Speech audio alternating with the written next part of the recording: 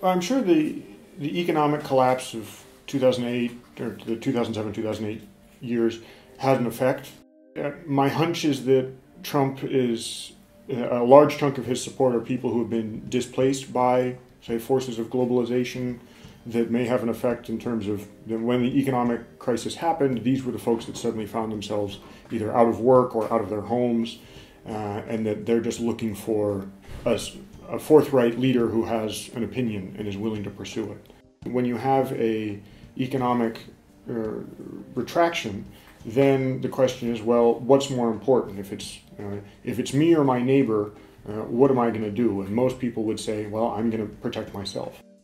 We need to protect ourselves, right? And that can be expressed in building a wall with Mexico, revisiting free trade agreements, all sorts of other things that the Trump candidacy is expressing.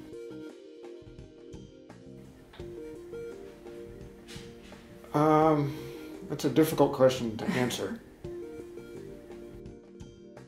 There have been a couple of points in which Trump, I think, has expressed views that are almost not like head-scratching, but almost jaw-dropping. So, I mean, the anecdote to which Trump was asked, or rather asked a foreign policy advisor something about, well, we have all these nuclear weapons, why don't we use them?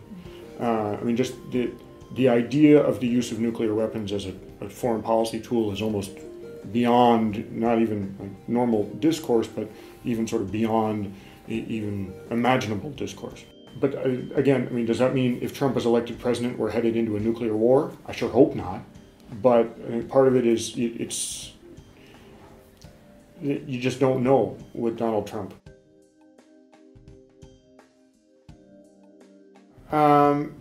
If the election was held today, it seems like most of the predictive models that are out there are suggesting a Hillary Clinton victory.